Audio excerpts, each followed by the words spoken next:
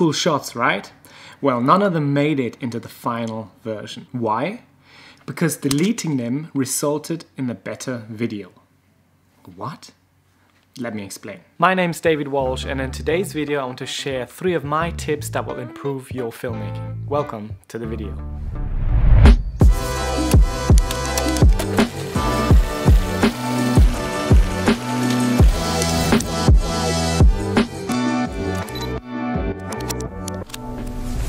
I would be lying if I said this video wasn't planned.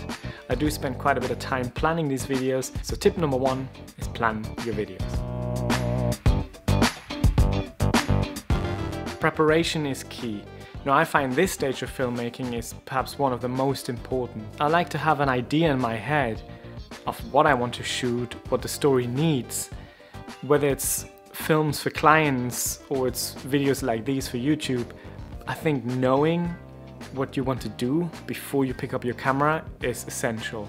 So using storyboards and shot lists, making notes on your phone or a piece of paper before you start will make all the difference. I like to treat a storyboard or a shot list as a guide, a reference as to what I want to achieve and what shots I want and what's needed to tell the story, but you don't need to stick to it 100%. This might not be anything groundbreaking, but I believe if you plan your videos ahead of your shoot, will make all the difference. So tip number 1, plan your videos.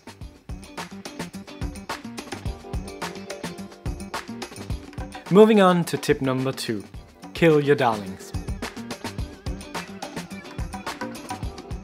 Now don't worry, we're not killing anyone here. In other words, killing a shot in your timeline that you might have really worked hard for and you really like, but it doesn't necessarily drive the story forward, it doesn't add anything to it. So it's that decision making in the editing process to remove that shot for the greater good of the story. And that can hurt. But killing your darlings will really improve your filmmaking because the overall story will be so much better.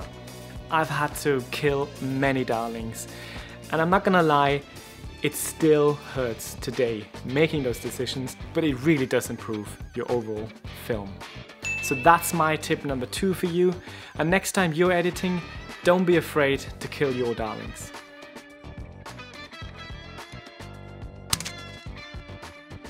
And finally, tip number 3, just do it.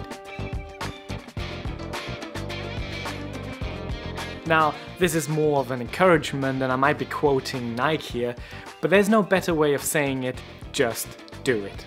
It's so easy to be stuck on an idea and trying to keep perfecting it and procrastinating on it, and I'm guilty of that.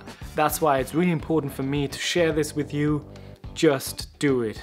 Pick up that camera, take that idea with you, and just do it.